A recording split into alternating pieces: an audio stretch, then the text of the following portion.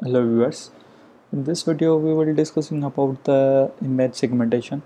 First of all, we discuss about the some important key points of the image segmentation, how to use and how to it work.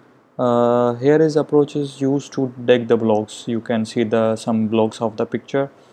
Convert into the grayscale image, applied threshold, simply binary threshold and hand point values at 150.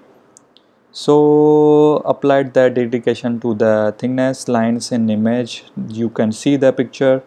So identity corners of the object in result.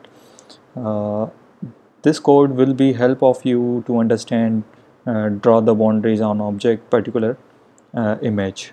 So let's start and have fun for this report. First of all, you can download code from here, go to the folder, upgrade your pip, then installation requirements and app.py, not app.py is the first dot, simply first.py means Python file. Okay. Here our reference video file. So first of all, we go to our folder. You can see the our file and here our simple code. OpenCV library, you can see the image converted into the grayscale.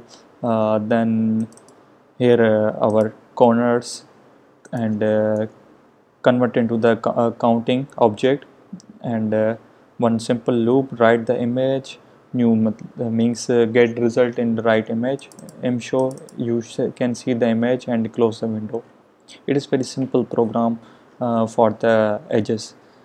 So open your terminal, cd desktop, cd image segmentation. I think image segmentation. Okay, you can see the input image.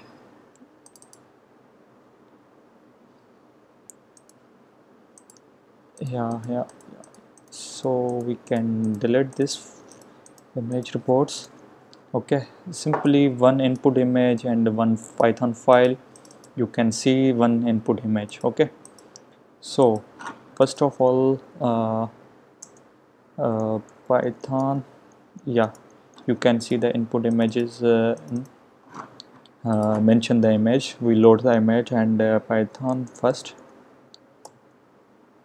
Okay, you can also remember this module will be not be run Python 3.8. okay, you can see the I will use Python 2.7.18.